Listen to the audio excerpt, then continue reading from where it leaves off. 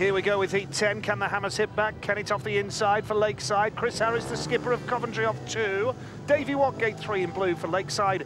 And James Sargeant goes in place of Stuart Robson off the outside in yellow. What it did do there, Kelv, bringing Garrity in yellow and black. It's got a 5-1. Gary Havelock did a great job with his tactics there for Coventry. Well, it worked a treat, and sometimes you get it right, sometimes you get it wrong, but certainly the Hammers have got to hit back now. Yep, they have indeed, and it's a good start from Kennett, but watch out for Harris driving up the inside, down the back straight they go. Chris Harris has got the drive into turn 3. He's frustrating Eddie Kennett here, and now charging through for the Coventry Bees. James Sargeant having a real go. He's past Davey Watt. Can you believe it here? The Bees are buzzing. Watt's coming back for more into 3rd place. Yeah, good stuff once again from Harris. Super down the back straight, getting a bit of Eddie Kennett, but Kennett's coming on strong in 2nd place. Davey Watt into 3rd. Kennett right round the outside, looking for more speed.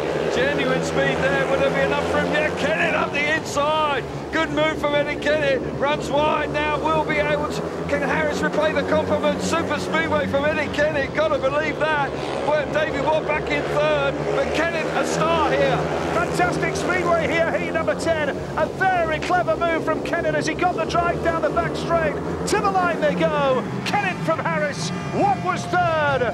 And this meeting really is full of everything. A close scoreline, some fantastic racing. And I thought Harris, the way he switched back up the inside, might just have picked Kennett back off there. But Kennett held his line. And that is what Edward Kennett is all about. On his day, he's a class act. Yeah, and it certainly was there, wasn't it? Because Harris had got the better of him initially down the back straight. And once Harris had hit the front, I fancied he would then pull away and win comfortably. But I've got to say, Eddie Kennett shows great determination. And he chased down the captain of the Bees and passed him in fine style. And that was an important race win for Eddie Kennett, a 4-2. And they keep in touch with the Bees.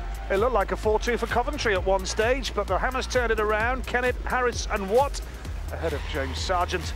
10 heats gone, what a meeting. Lakeside 29, Coventry 31 with 5 heats to go here at Arena Essex. Yeah, good speedway here. Got to say, Kennett on the inside, makes the first turn, and Harris chops to the inside. We're seeing it again. Eddie Kennett and Watt on the outside, but it's Harris. Harris makes that inside line work.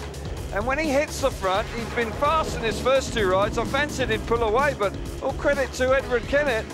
He wasn't going to let that lie, was he? And he comes roaring up the inside, and his bike works really well here, generating more and more speed off the corner and splits. It comes steaming down the inside of Chris Harris, and that's the way it stays. That was an important ride from Kennett.